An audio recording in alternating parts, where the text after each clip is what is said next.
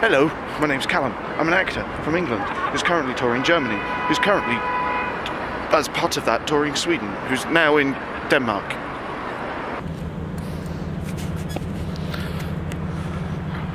Let's go to Copenhagen, shall we? So behind me is Helsingborg in Sweden. Let's go to Sweden, shall we? Sweden? I'm in Sweden. Let's go to Copenhagen, shall we? So behind me is Helsingborg in Sweden, Swedish place. And over there, that's now behind me, is Helsingør in Denmark.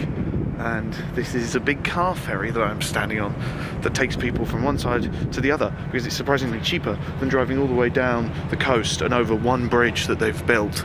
I'm going for one night, Friday. I've got a hostel booked and everything, so it's going to be good. I'm looking forward to it. Yeah, it is quite cold though, so I might go into the bar and get myself a hot toddy. Keep it down. Thank you. Well, see you in Denmark, I guess. Let's get some bacon and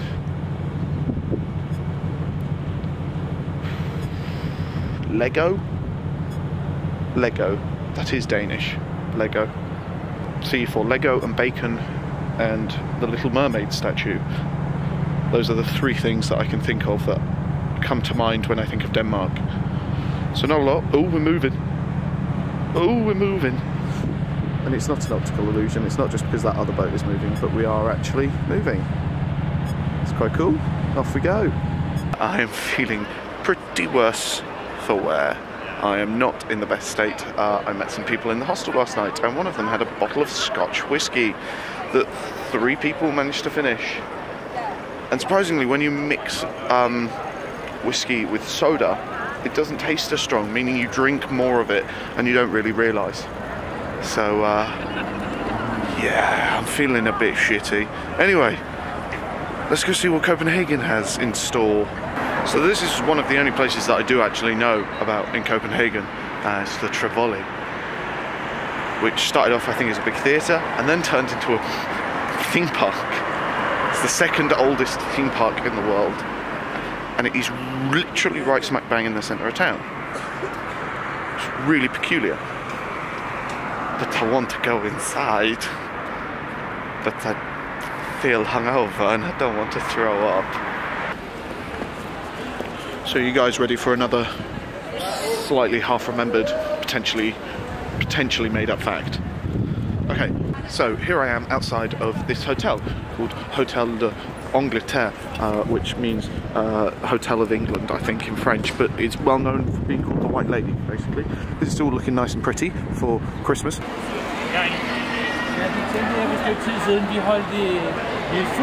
But here's the kind of the old story that I want to tell you.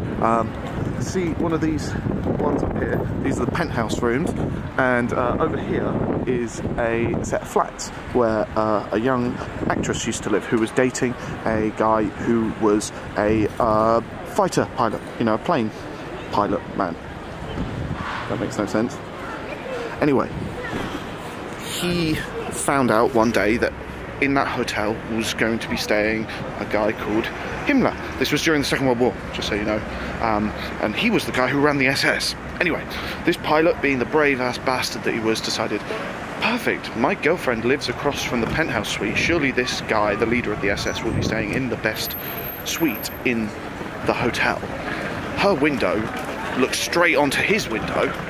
I know what I'm going to do. I'm going to buy a crossbow rather than a gun, because a crossbow is quieter. Carve the date that the Nazis invaded Denmark into the arrow, and then tell my girlfriend to go away for the weekend. And then I'm going to shoot this guy with this crossbow, which is fucking amazing. Except Himmler was staying here in Copenhagen as a stopover from a trip from Zurich that he was making. So he was in Zurich and he was going to stop in Copenhagen for the night, and then he was going to go back to Berlin. But while in Zurich, he got the flu. So they just decided to fly him straight back, but not tell anyone. So this guy just sat around in his flat all day, ready with a crossbow, waiting for this guy to walk across the window so he could kill him. we came that close to a completely different scenario to the World War. Just because a guy got the flu. Madness, eh? That was a slightly half-remembered, made-up, slightly fact.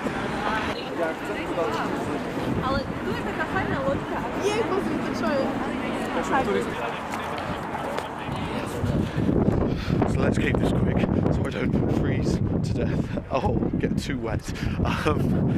Here we are in the Royal Palace. Danish royalty are a peculiar bunch. The Queen lives in that one that's covered in scaffolding at the moment, and the only way that you can tell the difference, supposedly, is because it has 5 chimneys rather than 4 or 3 like the others, and that is because the current Queen is a massive chain smoker and really well known for being a massive chain smoker. So they supposedly, rumour says, installed this extra chimney so that she had another place in the house where she could smoke and the smoke could go up. Also, what I quite like about this Queen, not only the fact that the actual Danes love her, she's got like an 80 to 90% approval rating, which is crazy, but also, I'm just going to wipe my lens clean. Not so good idea, Callum. Should not done that with my glove. And then the other thing that I think is really cool about her is that she's an artist and she really likes art. And she's studied and everything. And also she's a massive fan of Tolkien and the Lord of the Rings books. So when she heard that they were being translated into Danish, she phoned up the publishers and asked whether she would be allowed to do the illustrations for the book. And of course, you go, yeah, Queen. Yeah, you can do the illustrations for a book. So there are hundreds of Danish kids out there who are reading Tolkien in their native tongue, and the pictures, the illustrations, are done by the Queen, which is kind of cool, I think. Anyway, yeah, this is the Royal Palace. One more stop, I think, I'm going to make before I go inside and warm up. You can't come here without seeing the little fucking mermaid, can you? So let's go find that little mermaid statue.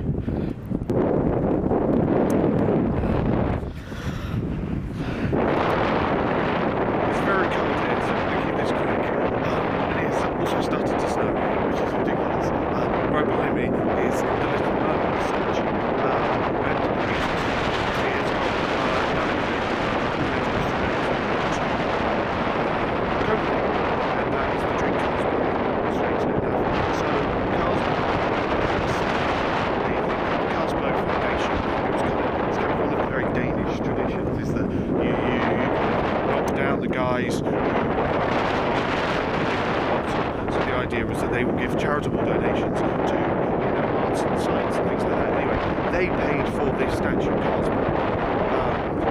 Basically, it means is every time you drink a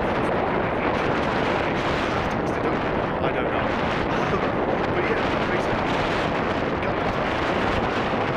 Carlsberg, one of Copenhagen's biggest things to thank for Copenhagen's other biggest thing. It's a proper salt. Get here to look at the statue. It's quite small actually, but nice nonetheless. Anyway, I need to get a coffee or something because if not, I'm going to get frostbite. Bye.